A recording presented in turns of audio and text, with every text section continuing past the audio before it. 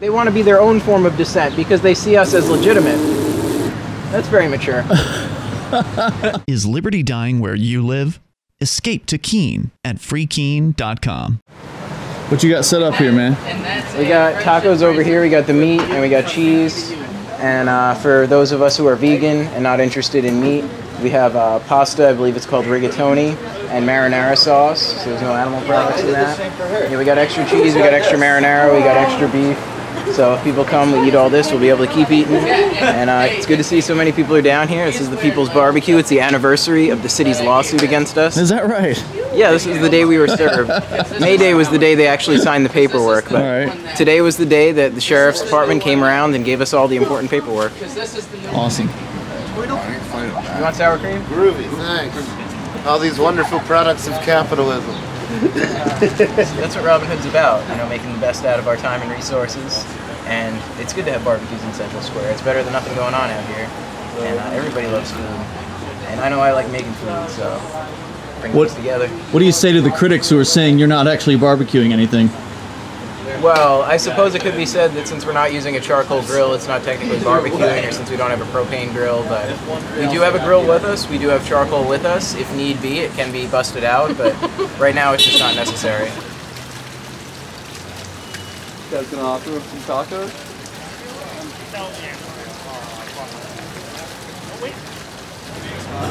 Hi everybody! Hello neighbors! Hello fellow members of the community! I was free before Free Keene. Wow. They don't want food. I'll take it. You want to know what freedom tasted like. Well, I'm glad that everyone is gathered here. I really appreciate the support for the barbecue. Oh, I see an Emerson's Towing and Repair shirt. It's good to have their support as well. Let's go. Call the truck. I don't have a fucking gun. No one said you had a gun? Somebody.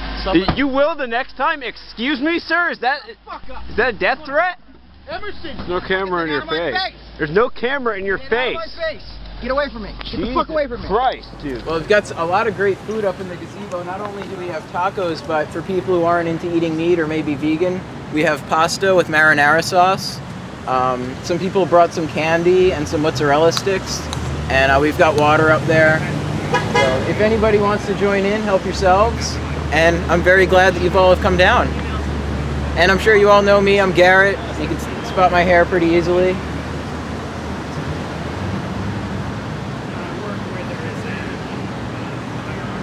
I can dig the silence. It's kind of traditional, kind of like religious. Reminds me of church. If nobody wants this particular taco, I'll be eating it. They're seriously delicious. Yeah, these are really good tacos. I mean, there's honestly, how many Mexican places are there in Keene? But is there one that makes any good Mexican food? Seriously? Does anyone know of a good Mexican place in Keene? They're all right.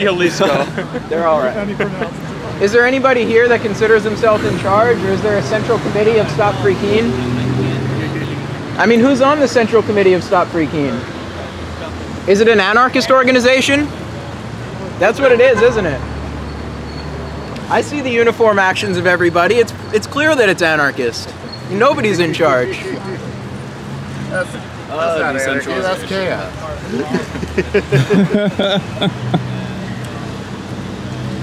Do different people have different titles maybe? Like if you're an elder, if you've been stopping Free Keene for longer? I would love to have some sort of communication with Stop Free Keene, but I'm banned from the group and I'm not allowed in. So it doesn't enable me to have communication with my neighbors. It seems that some of my neighbors, calling themselves in all caps with 3 exclamation points, Stop Free Keene, are the types of people who would want to be exclusive of others. Not letting differing viewpoints in, allowing viewpoints that are threatening, derogatory, sexually explicit. I mean, I realize recently you've been removing such posts, but not advertising to the public the fact that they're there and they're prevalent. I mean, how many people in the community need to be threatened by members of Stop Free Keene before one person in Stop Free Keene is going to stand up and say that's inappropriate? How did you guys respond when Graham Coulson was threatened by somebody? How did you guys respond when myself was threatened by somebody named Travis Hobbs? How did you all respond when there was a man on the internet claiming he was going to kick my ass in a YouTube video and was also saying his wife was saying that they were going to get a Mosin If you're unfamiliar with that, that's a sniper rifle.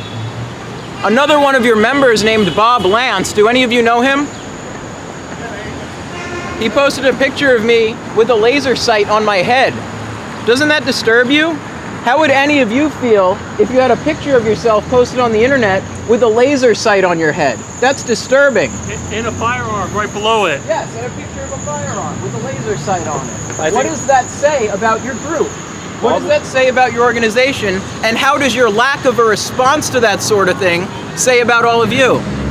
Bob Liz can also be quoted as saying, "I'm willing to be a martyr for the cause."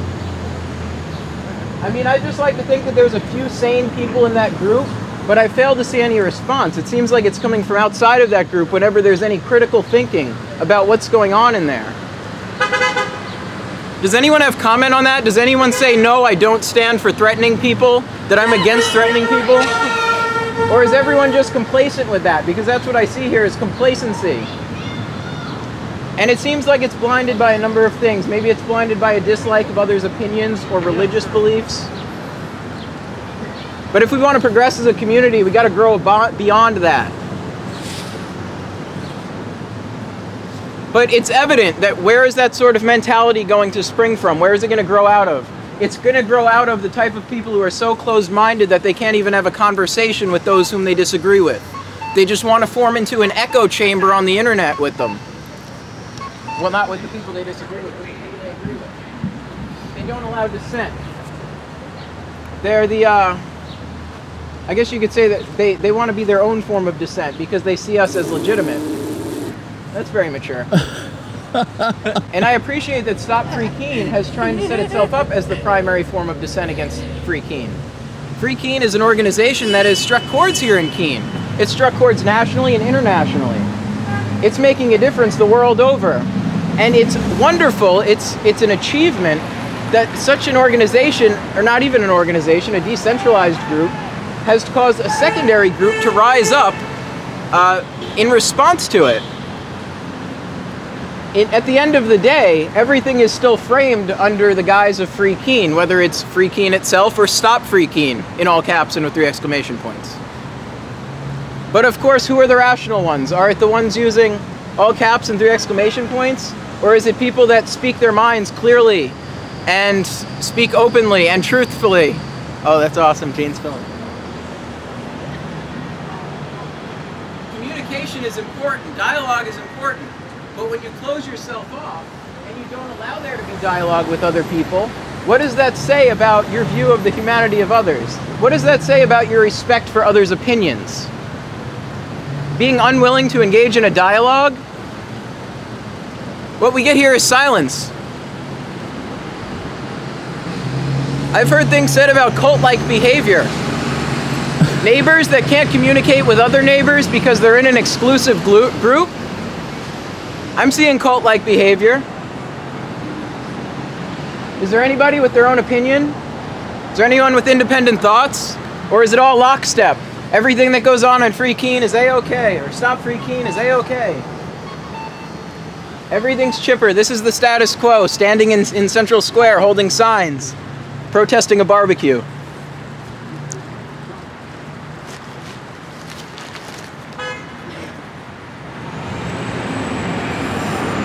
So is there anything that anyone likes about Free Keene? Or is it just all negative? Johnson Rice over there. Is there any feedback that can be received one way or another? Would any of you guys be interested in Kool-Aid? Is nobody willing to talk because they're afraid they'll get into an argument? I mean, people can just talk like neighbors.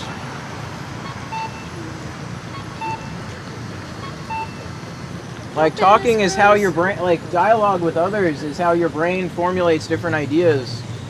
If people close themselves off from others and don't interact with others, I mean, what does that do to their own mindset? Like, what does that make them think about themselves? It's going to breed a false sense of confidence. There's a reason Republicans only hang out with Republicans, and Democrats tend to only hang out with Democrats, and Stop Free Keene only tends to hang out with Stop Free Keene. The division is unnecessary, but if you guys choose to, like, live a division, I don't know, I think that's rather ridiculous. other people here, I mean, I wouldn't say everyone's associated with Free Keene, but like we're all doing our own thing. We're not standing in a designated spot. I mean, you guys all look like an army right now, to be honest. Do you want to live in a more regimented community? Do you want to live in a place where there's more rules and things for you to follow? I mean, it seems like this was pretty strict how you guys have it set up here today. Did you agree? Was there a rule, no talking? Or was that something you all came to through consensus? Is there anyone that doesn't agree with the no talking rule?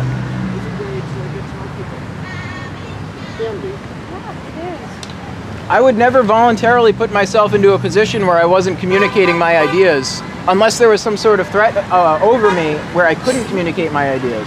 Especially at a protest. So I'm wondering why it is that everyone's choosing to be silent. What is it? What is the purpose of that?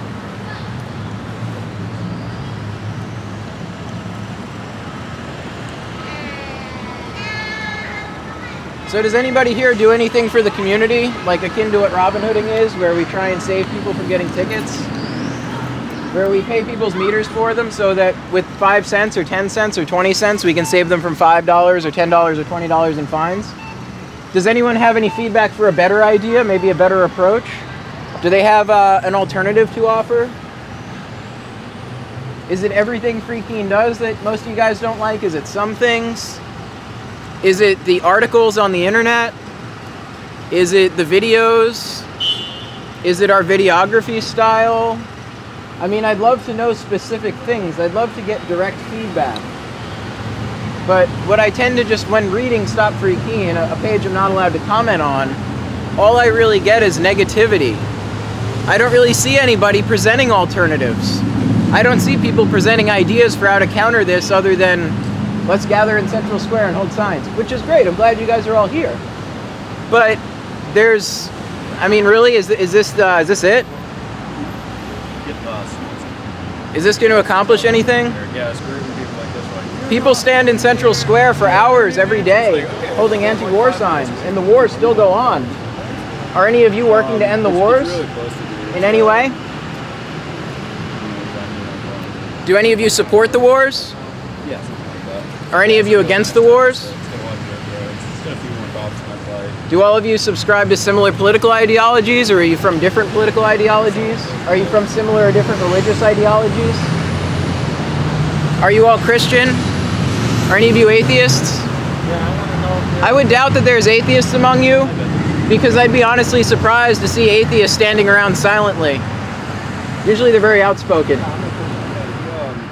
We got some chalk with us. If anyone has any messages they want to express, chalk is a wonderful medium. Do they have to stay as long as we're here? They came out late. If they leave early, then they stop stopping us. I can say that we have food and we'll let you talk. You can say whatever you want if you just defect. I mean, if you think about it, we're taking video right now, like people are, and you know, later on we can share these ideas and everything that was talked about with anybody. But for like the hours you guys are standing here, since you're not communicating, it's like the only message you ever get out there is your sign and silence.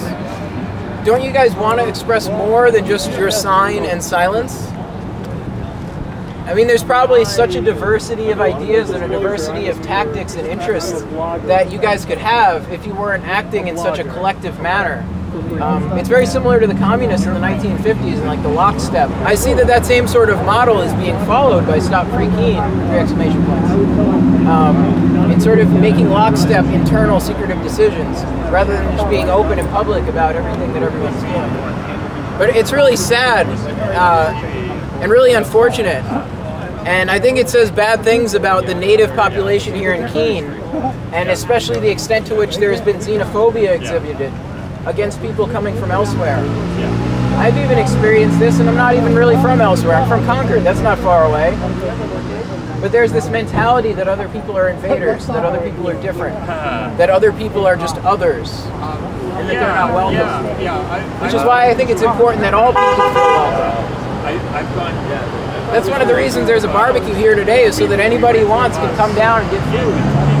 Anybody, as long as they're peaceful and a respectful member of the community. I hope that Stop Free Keene isn't the sort of group that is so against other people coming here that they would also be against people immigrating here to Keene. It seems that there's this idea that people have to have a certain idea before they're allowed to come here to Keene. Or at least that's the understanding that I get from Stop Free Keene and some of the statements of members. Is there an anti-immigrant mentality among Stop Free Keene? I'm curious. It doesn't seem to be much of a people's movement. Is it for all people? Or is it just for the people who have some sort of claim here, like how long you were born here, or some other insignificant idea? I grew up here, spent my whole life here. I mean, it doesn't really matter where you're from. Does it matter anywhere?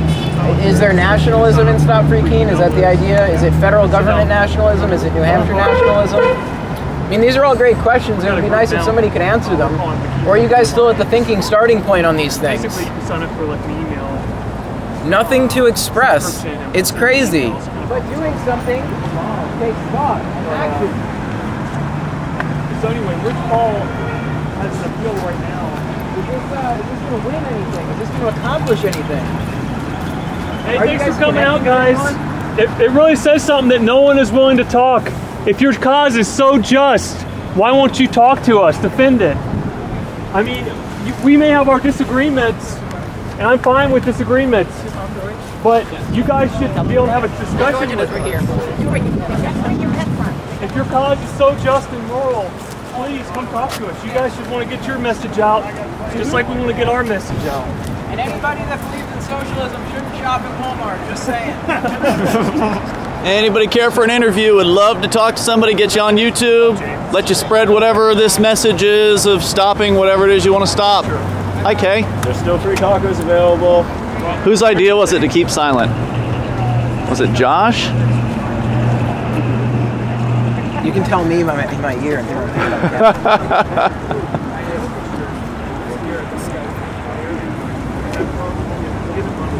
Oh, there's a Secrets are no fun. I don't know whose alias that is.